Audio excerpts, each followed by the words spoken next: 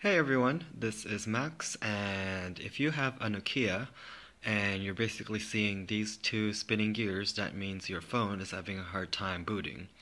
Something you can do to fix this and reboot your phone is hold down the power button and both volume buttons at the same time, up and down. So you have to hold all three buttons. Well, there you go, and it will reboot.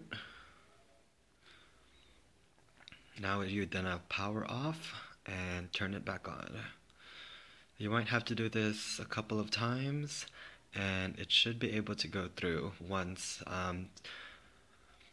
Hopefully it fixes itself. There it is, AT&T signal, and let's see if it works this time. Basically, when you do a hard reset, sometimes AT&T, especially AT&T phones, do not like this.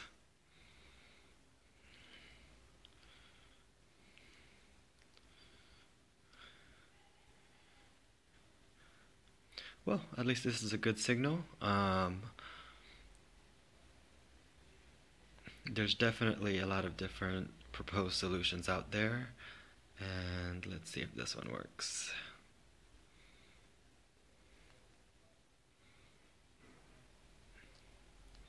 Let's try it again. There it is, Windows Phone. And I don't have a SIM card in there, and basically getting started. Voila. Well, hope you guys enjoy, and yep, thank you Nokia, and thanks for, I don't even know what I'm saying. I'm just happy my phone's working again. Alright, thanks guys, bye.